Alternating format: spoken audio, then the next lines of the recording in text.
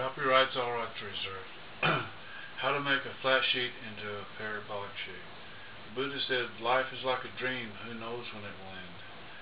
It could be a long time before I get this in production, and who knows what could happen, and this idea could be lost. Most major discoveries are made by accident.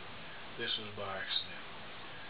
What I did is I put a piece of screen over a hole in a sheetrock, and then all the screen wrapped all around the sheetrock, then pressed in the screen in the hole, and then put a mixture of half cement, half sifted sand mix. Instead of water, I added Elmer's glue. Then I put plastic over it, then sand to weigh it down and let it harden.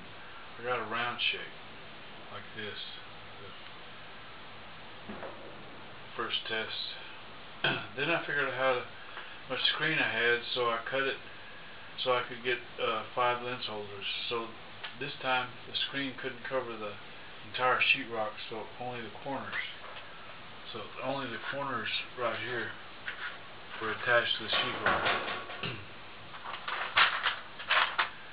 I put my cement mixture, plastic, and sand and weighed it down and let it harden. When I removed the plastic and sand, this is a parabolic shape. Now I'll cut the screen and I'll put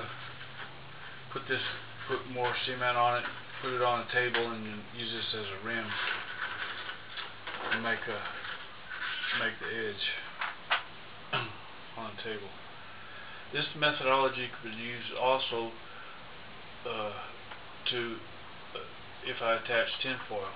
So if I attach tinfoil over here to cover it, once I got the rim, I connect the 4 corners of the tinfoil, and then put the sand mix, the plastic sheet, and the sand, and let it weigh it down, and I'll set it into a parabolic shape, and then I'll attach the rest of the tinfoil. I plan on putting on tinfoil on the top and on the bottom, and then sealing it.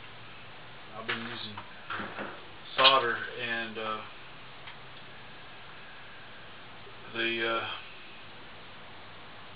looks like this.